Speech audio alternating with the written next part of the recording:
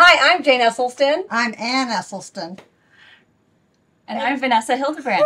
And she lives across the street from us. And we are so lucky because Vanessa has shared some recipes with us earlier. She shared the wonderful Gado, which we'll fly that one here. And you can see that. It's an amazing meal made from so much time you've spent in Indonesia. Now, I'm an anthropologist, and I've done research in Indonesia for 27 years. So I go back and forth, and I'm a professor of anthropology. And so I get to talk about health and food and women's health and infant health. And so this is some of the learning that I've done. Do you see why we admire her so much? She inspires us. Completely. And we always walk and talk. And the other day she was saying that she was making this turmeric soup, and I was like, oh, are you kidding? Because for my birthday, Vanessa made me these amazing turmeric colored napkins because they were supposed to inspire your appetite and eating turmeric And healthy digestion. Yes, and that's our we're all about turmeric around here. So we have these for when our chins are going to get messy. But on our last walk, she said she was making this turmeric soup, and then she had this other name for it that I didn't understand. And she brought this soup over to my house to try.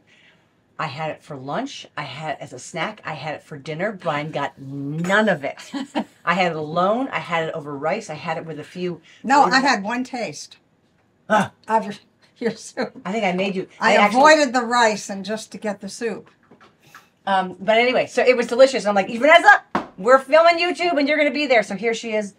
Please tell us about the name of the soup and just all the facets that you have here. Such fascinating items, ingredients. Well, there isn't always, the soup is so ubiquitous that people don't really have a name for it. The closest recipe that you'll get in the United States is often called Panang curry, but it's a little bit different. And it's pretty typical of that which you'd find all over Southeast Asia, and both archipelagic and mainland Southeast Asia. So there's some real similarities that you'll see. You might have come across something that with the same kind of taste profile in a Thai restaurant. That's where that's what it tasted like. I was like, I am in a restaurant in my own house eating out of her Tupperware. So good. But you called it something. You called it soap. Soap Lunyuk, which is the village where I have spent so much time. Soap Lunyuk? Because that's what we call it in our house. So it'd be like Soup Cleveland? Yeah, exactly. Soup Cleveland. Doesn't sound as cool. People love the soup. It's people make the broth essentially and then use whatever is available. But it also has a lot of the same spices that are used in home remedies and all kinds of medicines that healers would use. So it's the turmeric and cumin. And ginger. Yeah. Kale. So it's kind of like if you get sick, we say in the United States, chicken broth, chicken noodle soup, and here in Indonesia say, no, this is what you should eat when you're sick. Yeah. So this is what we eat when we're sick. Look. I can't say it again. Look. Lunyuk. Yeah. All right. Let's go. So first, is you always start with some garlic and some shallots, or you could use onions, anything in that family. And I went ahead and roasted them ahead of time, and I think I roasted them a little too much. I was doing too many things at the same time. We do that all the time. So this is roasted onion and garlic, and so I usually, I'd say half a cup. I usually just take a whole shallot and chop it up, and then, in a recipe that I have written down, I say, 5 to 7 garlic cloves. I like a lot of garlic. You could use a lot less garlic, but I like a lot.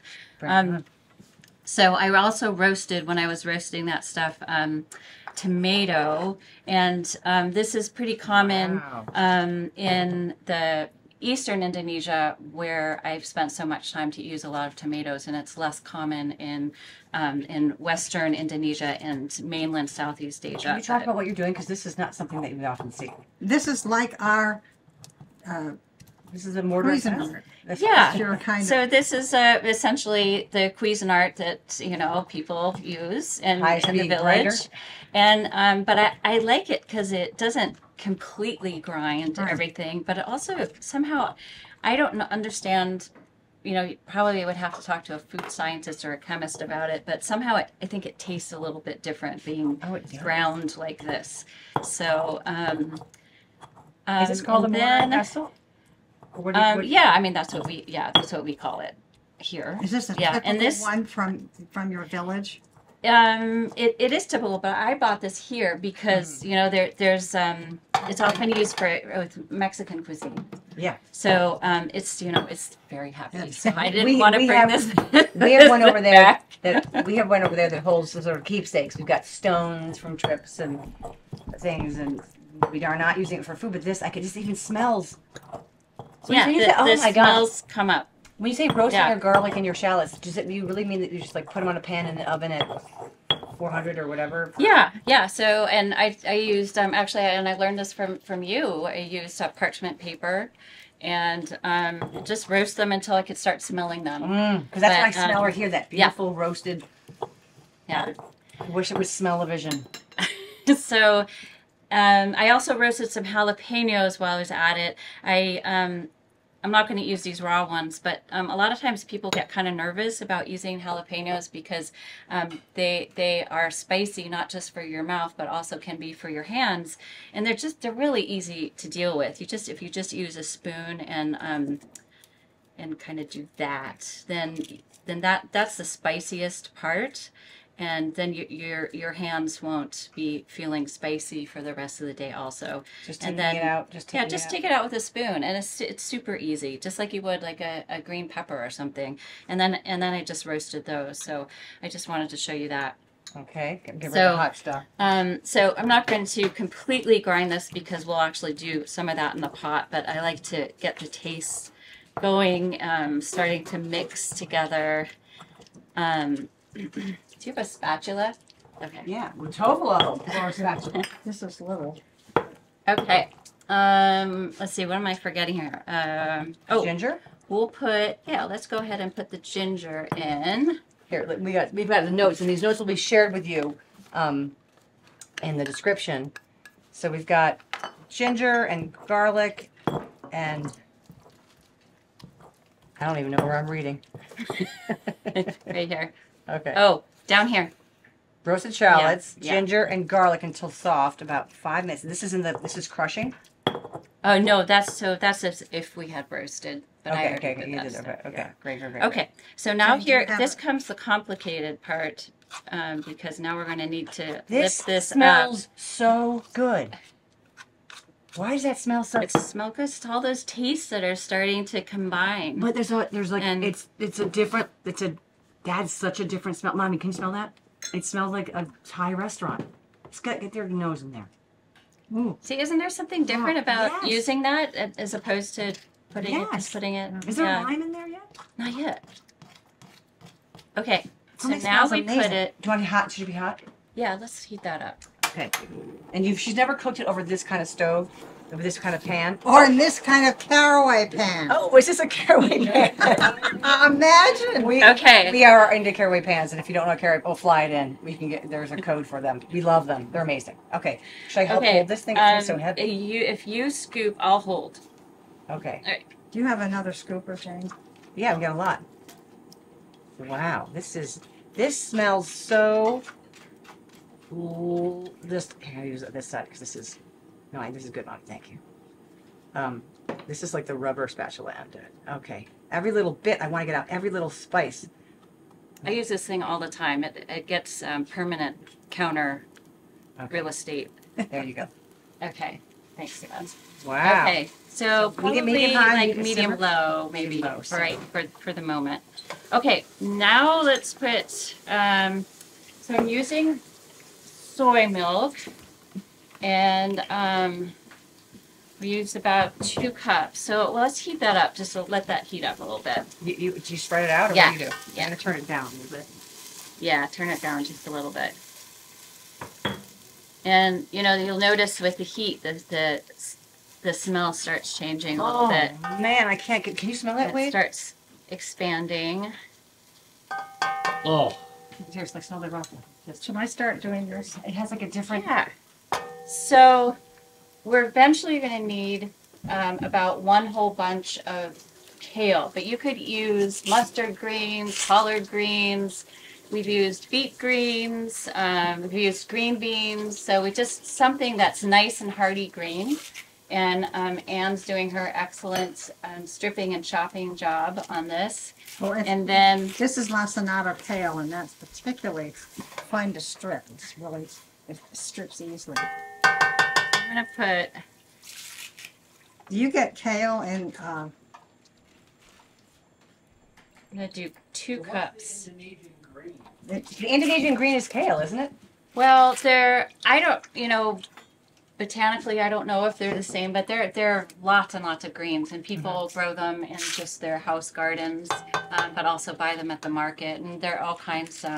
There's a water spinach, which is like which ours? is it has a Does it melt like longer. ours? It's a little bit more robust, so it doesn't quite melt Does like it have a ours longer does. stem so you choke on it? It does have a longer stem. Choke on it. Okay, so now we are going to add peanut butter and the spices. Wow. Where did the measuring spoons go?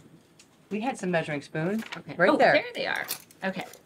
And while we're doing this, Jane, can you cut up the tofu into Cubes. little One of my cubes? most favorite things to do ever. Thank you. You want them I'd big say I'd cubes send or my little- pro at that. Big or little cubes? Whatever Jane wants. Do they use the tofu in Indonesia? Oh yeah, tofu. That's a where lot of tempeh comes from Indonesia. So So either whatever someone has on hand. I mean, and that's kind of the key thing about this recipe is that people What you use have. what they have on hand. mm-hmm. Okay, so now we put some of the spices in, the stronger tasting spices. So I have on the recipe some kind of minuscule amount of this. This is Thai red curry paste that you can get really any grocery store, and there are a whole bunch of different brands. And I have a couple teaspoons, but the truth is I really like to use half of a jar. So that's the truth. We get this stuff and we love it because it's not made with. It's just crushed vegetable or whatever. It's all just the vegetables. It Yeah. doesn't have any like added milks or oil or eggs. It's just. I mean, because sometimes like wasabi paste has got eggs in it. Yeah. Oh, I didn't know that. I know. You make your own. All right. So I have this chopped. Should I put these in? Okay, or not yet. So we're gonna get this. We're gonna get this spice mix going. So this is Should I turn- lime Oh my God, zest. hold on. How Orange- much lime? Look at Anne. Look at that lime zest. Wait, lime zest. It's fluffy. How and many it's- limes is that? It's 1 lime. It was really big, and I used all of it. Wow. But That's. smell it. We need to get a lime zesting lesson from you, Lassie. I say that's a little bubbly, is that all right? So I Should have turn it 2 down? tablespoons. But this yeah, is, yeah. this, Turn is it down. this the lime that it came from? No, That's so a pretty this big is from a lime that had almost no juice in it. So I opened a different lime, hoping that there'd be juice on it. It was a minuscule amount. Oh yeah, can we turn this Turn it down, down? a little Okay. bit? Yeah. Would you always put that much zest in? I'm probably not going to put all of it in. Oh, no. Oh, I was getting so excited. Okay. There. Oh, no, no. I was like, it was intense. Okay, here we go. Because that was like a quarter cup of. What's also, it's a very fine What kind of zest do you zester. It's one of those tiny ones, so it has tiny little spikes, and so there's a lot of air in that.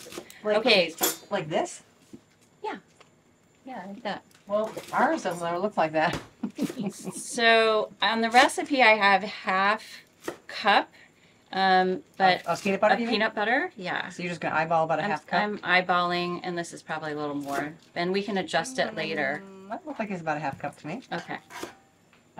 And yeah, and because you're looking for a mouthfeel or you're looking for the flavor. Yeah, and also kind of a thickness, because this is a soup that you want to be thick, but not too thick.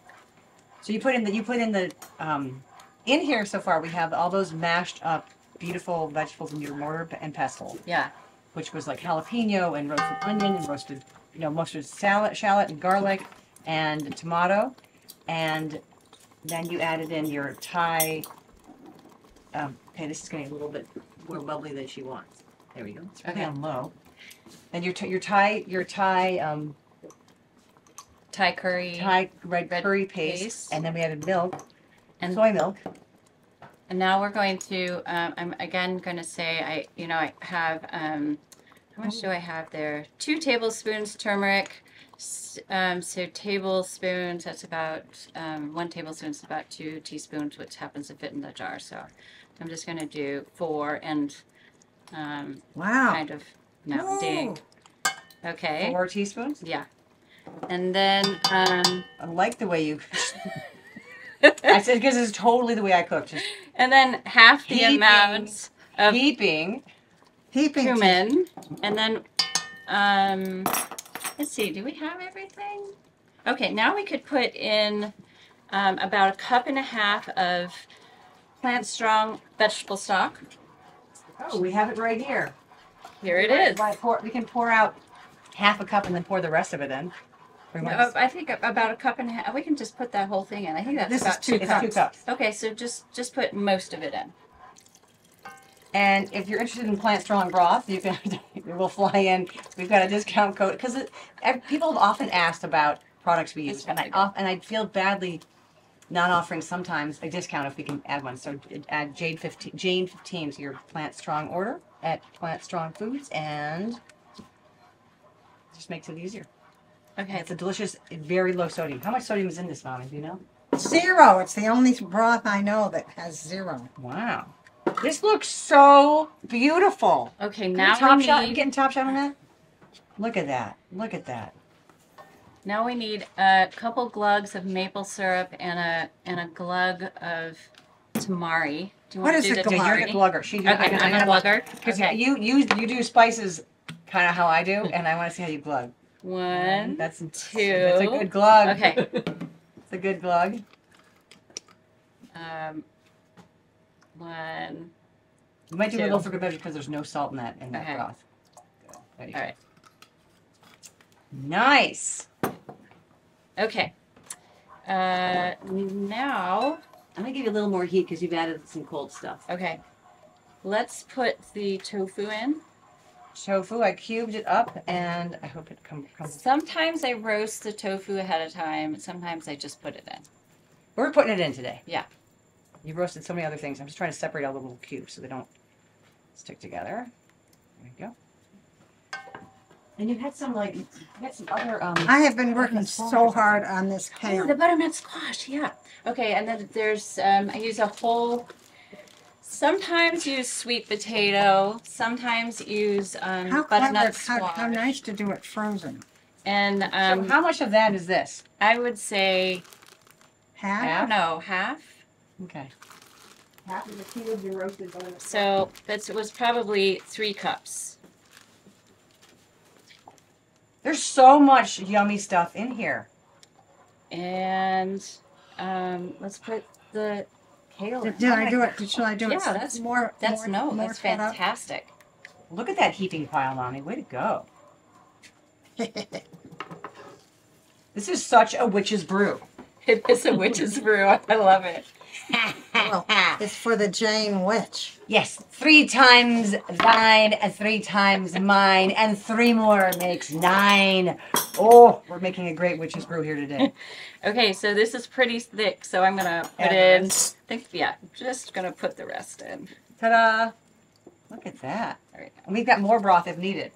Now, Well, no. the other thing about this is that my family always jokes that we like to have this sit a while before we actually eat it. So we often make it a day or 2 before we're going to eat it. And best is if you make a whole bunch and you put it into the freezer and then get it back out, because then it's like all the tastes have absorbed into each other, and I don't know, it just tastes richer. But we're going to go ahead and eat it today. So how long does this cook for usually? So cook this for 30 minutes. On sort of this low, medium Yeah. simmer thingy? Yeah, just a low simmer. Get the kale down so it can soak up all of the broth. Wow. Let Does it this cook for texture 30 look about, minutes. does this how Yeah. the texture usually looks? Yeah. Now, sometimes we eat it over rice. Sometimes we eat it over just a whole bunch of vegetables or something. Sometimes just I'll take it to work and I just eat it on its own. It's a fantastic lunch. It's got, Oh. plenty of power to get through the afternoon. Sometimes I eat it for breakfast. That is what I would love. And speaking of eating it and trying it, Vanessa is so amazing. She said, She is. I slept as long as I could today, and then I worked out, and then I went to the grocery store, and then I cooked, and then I slayed a dragon, and then I did some wool to make a sweater. No, I'm kidding. She did so many things this morning before she even came here at noon to make this. That she even made a batch of this that's done and on our stove here, so that we could taste a completed or a fully cooked version thereof. I'm stunned. So this version we're gonna keep cooking over on the stove, but I want to bring out your version if we could, and we're just gonna have it. As she's getting that, I have to say that being and living across the street from Vanessa, I only see Vanessa when she's out shoveling in her yard, and every week she orders another huge pile of chips that she is shoveling. Wood chips. Wood chips. And she is truly a shoveler. I see love her. to dig. I love to dig. Oh, I've been waiting. Okay, so this is Anne and Vanessa and Jane and Wade, and here's our ladle, and let's get some spoons, and let's get one for Lulu. She can share with me. Lulu, 1, 2, 3, 4, 5. Let's get Lulu a bowl. Come on, come on, come on. It's cold. Can we have it cold? Yeah, Can we mind if it's cold? it's fine. Ryan, you want to try some? Yeah. Oh my gosh, everyone's gonna get cold soup. Is it okay if it's cold? Yeah. You guys mind cold? We can I zap ate some. for cold for lunch last week. Yeah. All right, Vanessa. Okay. And Anne, there you go. All right. You know, one of the reasons I like Vanessa, besides she's the best, is that we went to dinner at their house. They have the exact same silverware they got when they got married that we got when we got married. So that says so much to me. Like the feel of life in your hands that you're serving yourself. Like it's the same. You bring to your mouth. I love The it. nourishment. We made the same choice I love that. 20 and 20 some years ago. Yeah, didn't even know each other then, which is so funny. All right, this looks. Okay. So I'll microwave a few of these for people who are fussy about temperature. Who's fussy about temperature? I think Brian might want a warm one. Okay. All right. So who's Lulu, do you want it warm, Lulu? I can warm one up. you like it cold or hot? Mm-hmm. Come on in. Come on in. We You want want to eat on this side or that side? Your call. Come try. Come try. Okay, you. All right, Wade, give it a go. And you like things warm, so I put things in there. Well, Okay, so what's, say the name again? well, we call it soap lunyuk, or we call it lunyuk curry Okay, in our house. all right. So this is, okay, that's where it tastes so familiar. Yeah. Mmm. It is. So, Oh my gosh, it's just as good as it was in Jane's bowl. ooh. And what's so interesting is that when we were talking about this, you were saying that it's usually made with, like you're familiar with having it with like coconut milk. Mhm. This is not coconut milk that she made it with. It's the soy milk. Is it tastes okay? Mhm. Because so coconut milk it's really rich, and for some of our patients, we don't drink coconut milk, but I understand it offers a lot of life and calories to populations out there. Yeah, it's a really important for especially in regions where there isn't much food. Mm-hmm. So No one is talking.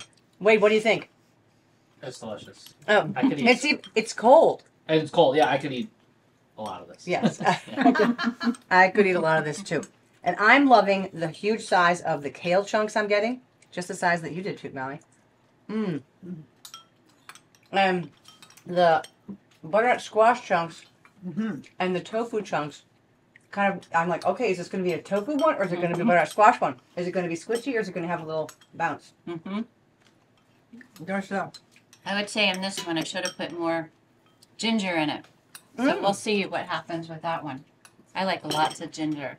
Yeah. Well, I almost want to try a little bit of that one, even though it hasn't cooked long enough. All right. Well, you know what?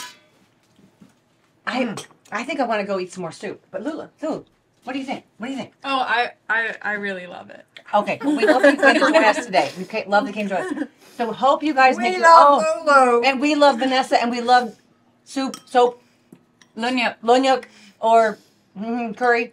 And I'm calling it turmeric soup.